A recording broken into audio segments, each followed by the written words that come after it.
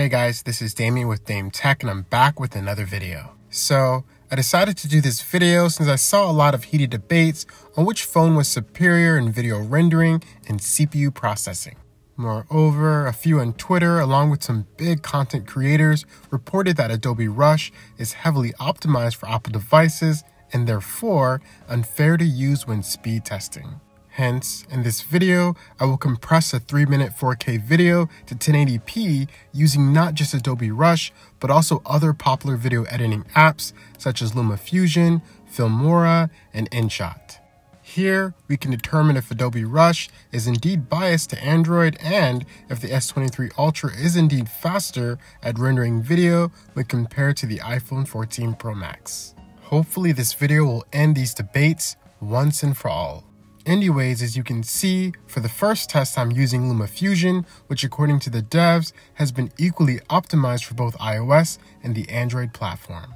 Moreover, this is actually the video editing software that I've been using for the past 2 years to edit every video you've seen on this channel. lumafusion by far is my favorite app to use when editing videos.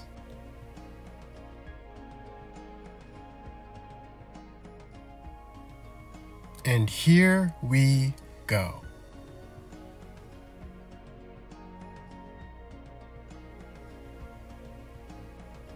And as you can see, the iPhone won this first round with about a 6 to 7 second difference in rendering times. Not a huge gap, however, still a noticeable lead in rendering.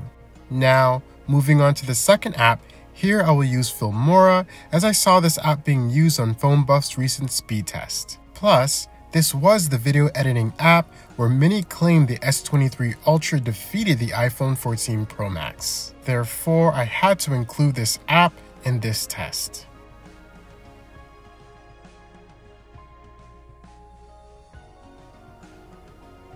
And here we go.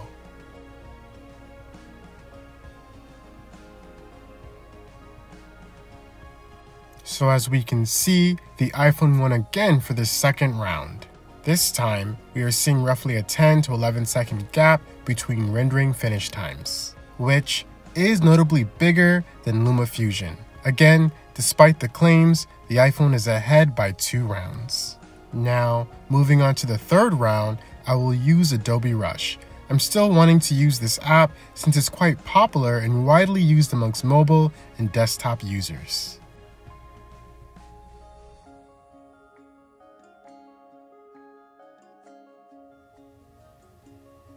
And here we go.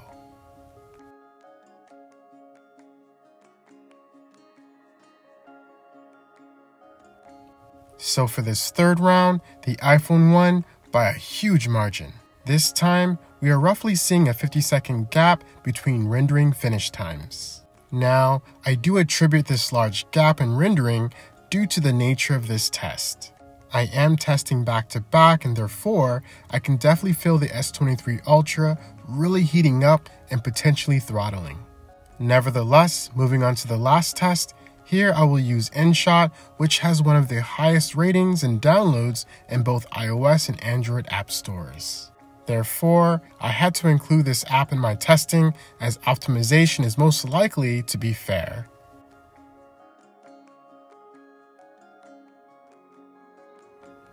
And here we go.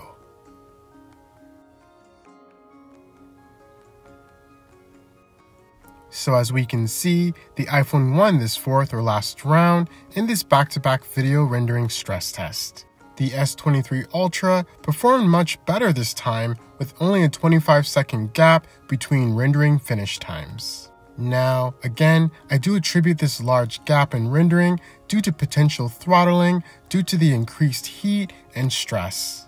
In conclusion, the iPhone won all 4 rounds, utterly dominating the S23 Ultra in this speed test. Hopefully this video can clarify some of the heated debates on which phone is better in video rendering. Anyways, if you like this test and want me to do the same for the Red Magic 8 Pro and S23 Ultra, let me know in the comments below.